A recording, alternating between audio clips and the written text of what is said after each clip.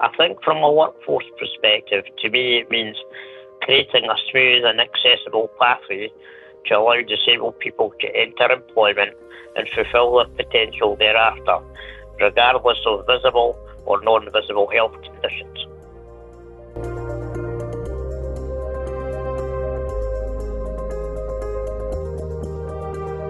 Well, yes, one suggestion I have here is a thing called the Disability Employment or Adjustment Passport, which provides a good way for the disabled community to outline their adjustment needs and how their condition affects them at work.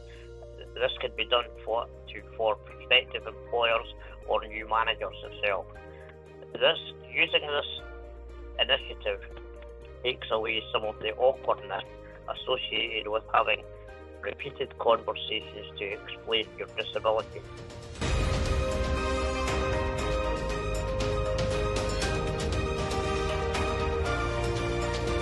Well, I think the best way is by having disability as embedded as a key component within their respective diversity and inclusion strategies. In more detail, this would involve taking an accessible first approach in everything they do.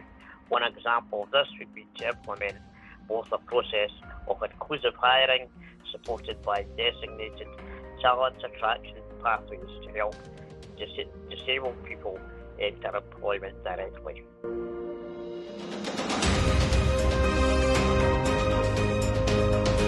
I would say, in terms of advice, I would propose a three-pronged approach. I would firstly examine the whole talent attraction and hiring process.